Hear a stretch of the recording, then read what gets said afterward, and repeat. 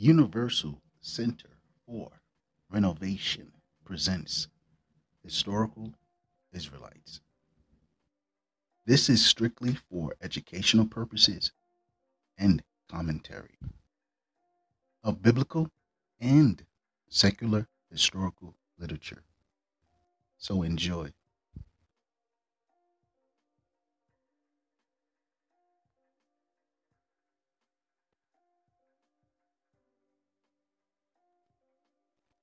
Many Polish Jews resemble African Americans. 1857, a statement made by Count Adam Góralski of Poland.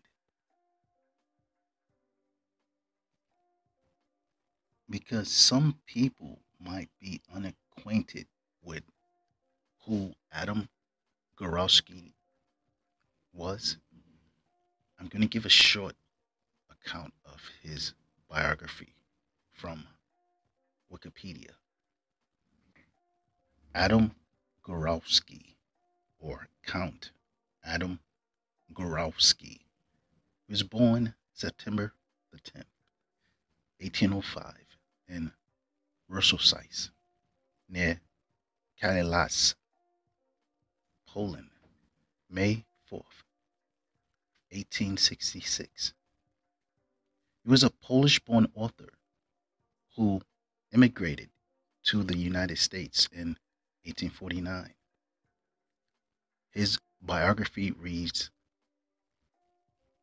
he was the son of the Count Vladislav Góralski.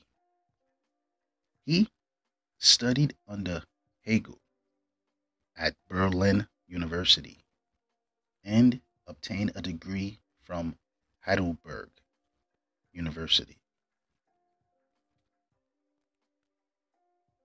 In 1849, he went to the United States, where he engaged in literary pursuits and became deeply interested in American politics. He was strongly opposed to slavery. He identified African Americans, mulattoes, as Jews. It would be reasonable for Góralski to oppose the enslavement of African American Jews, and it seemed he did a noble gesture by alerting the unaware American public of the circumstances they had allowed themselves to fall under by their ignorance of Jewish ethnic types. In the year 1857, Count Góralski authored a book that was titled America and Europe by Adam G. D. Góralski.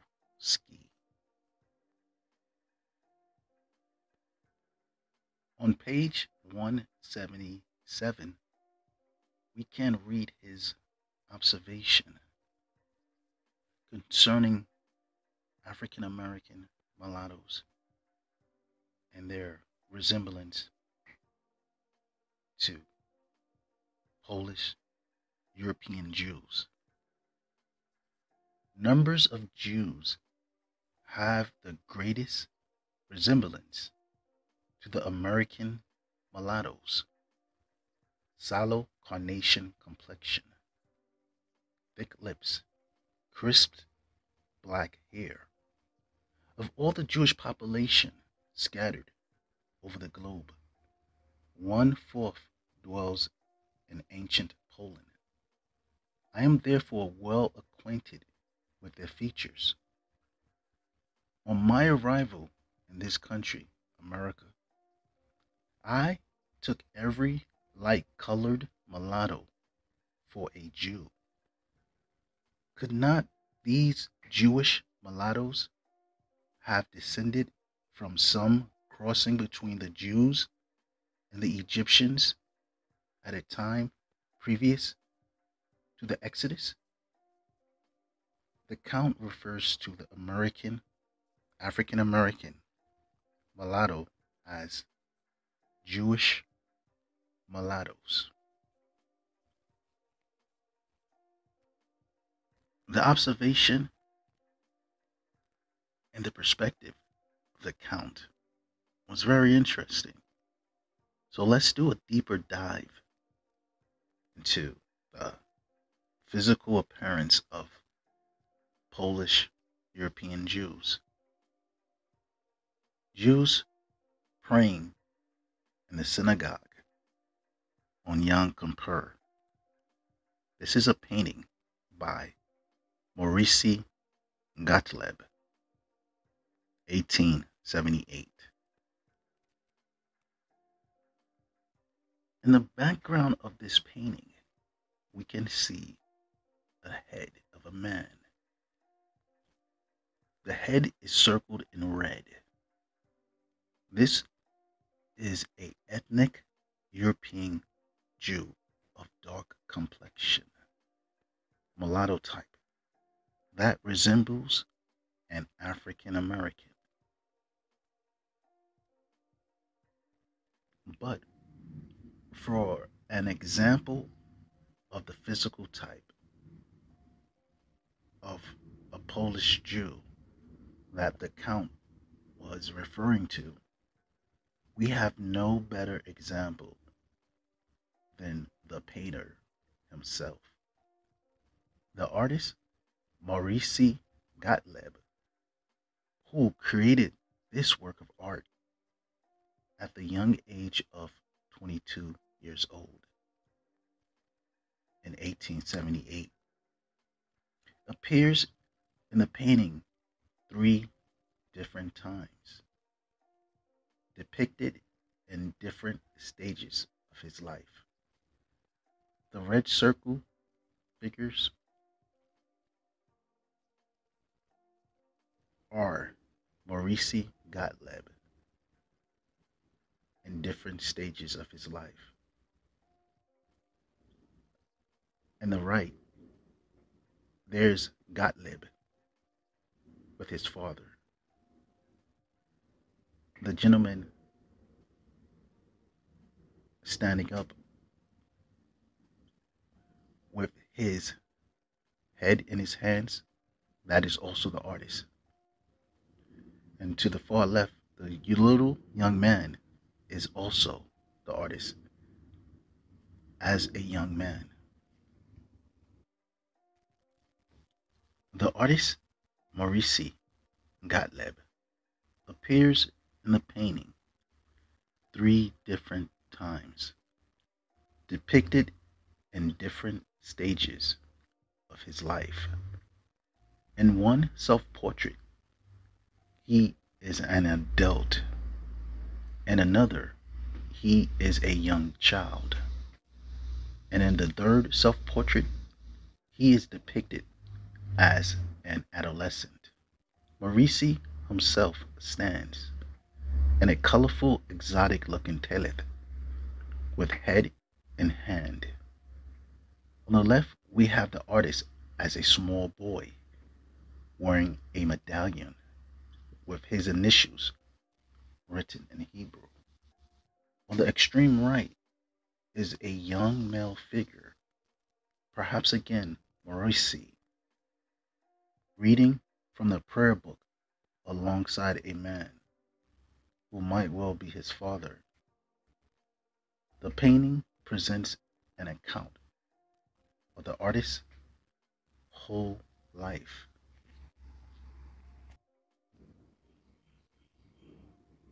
Maurice Gottlieb.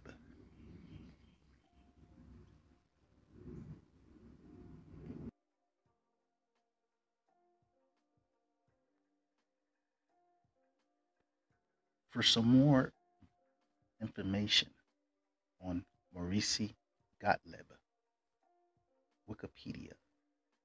Maurice Gottlieb, born February 21st/28th, 1856, died July 17th, 1879. He was a Polish realist painter of the Romantic period.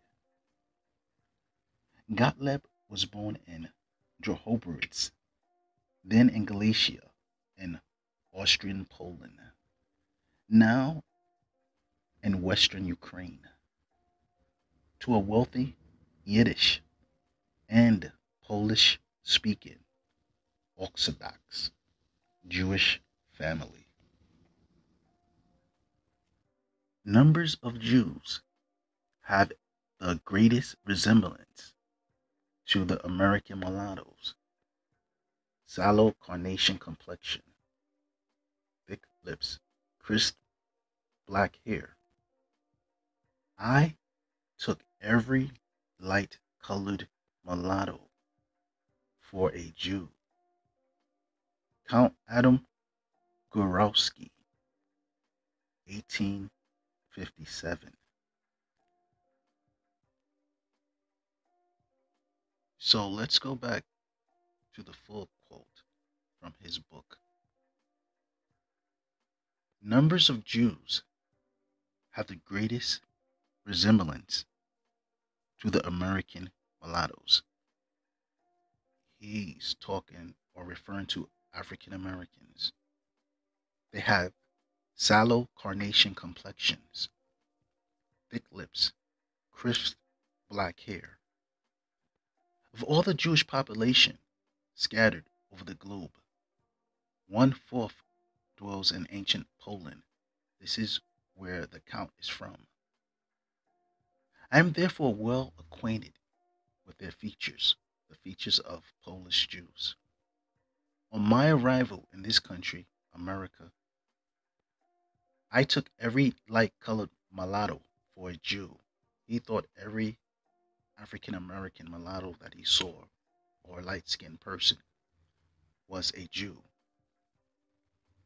Could not these, referring to African Americans, Jewish mulattoes, have descended from some crossing between the Jews and the Egyptians at a time previous to the Exodus? He basically is trying to say that these African American mulattoes are actual Jews, and they go back to the time of the Exodus. The African American or Jewish mulattoes or American mulattoes are Jews. That goes, their history, their lineage goes straight back to the time of the Exodus with Moses. This is the statement that the count is trying to make.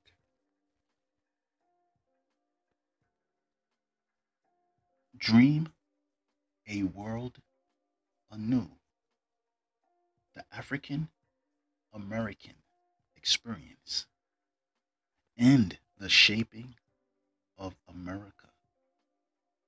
National Museum of African American History and Culture. On page 71,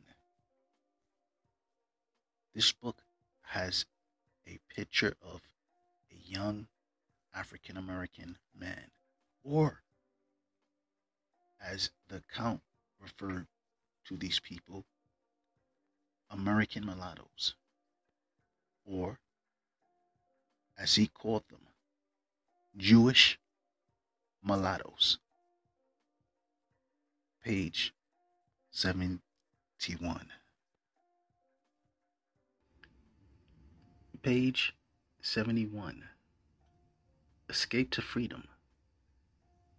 Jackson, a runaway in rags, found refuge with the Union forces in Baton Rouge, Louisiana, in 1863, and later became a drummer boy. This image was used with one of Jackson in military uniform to inspire black men to enlist. The African American Jew and the Polish Jew shared the same physical traits, according to the Count. Sallow carnation complexion, thick lips, crisp or curly black hair.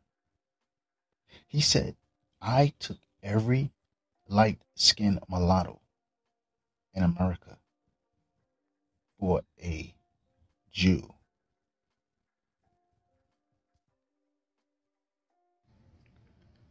The Universal Jewish Encyclopedia, 1942.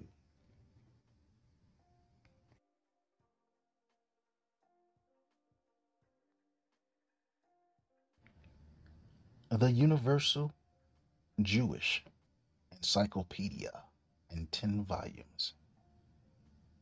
We are examining articles from volume 8.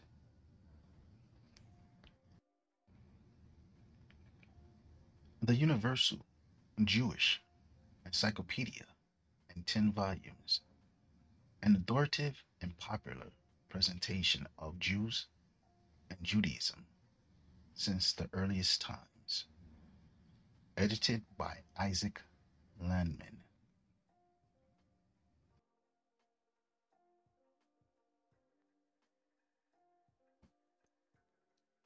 Moses, the Universal Jewish Encyclopedia, page 4. Moses and the burning bush, from a panel in the Dura Europos synagogue.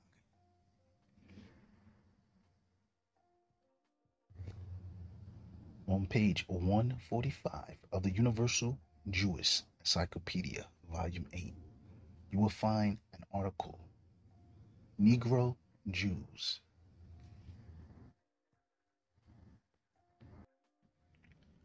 A rabbi named Brother Jacobs of the Negro Congregation, Moorish Palestine Temple in New York City, 1942.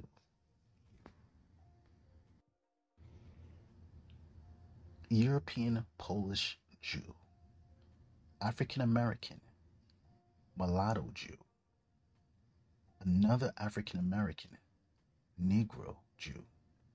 African American consists of two types of Jews, one from Europe, Spain, Portugal, Portuguese colonies like Congo, and another type who spent considerable more time in Africa, the Ghana Empire, the Jewish Ghana Empire of West Africa.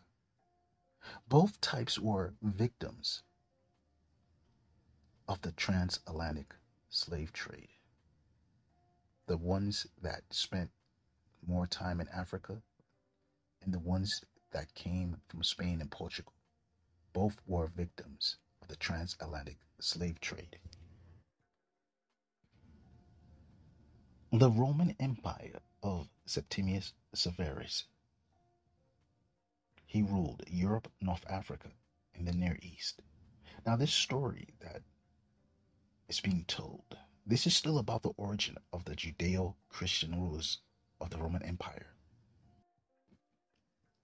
This history will also explain why the Judeo-Christian ruler of England, King Charles I, was described as the black man on the black horse in a nursery rhyme.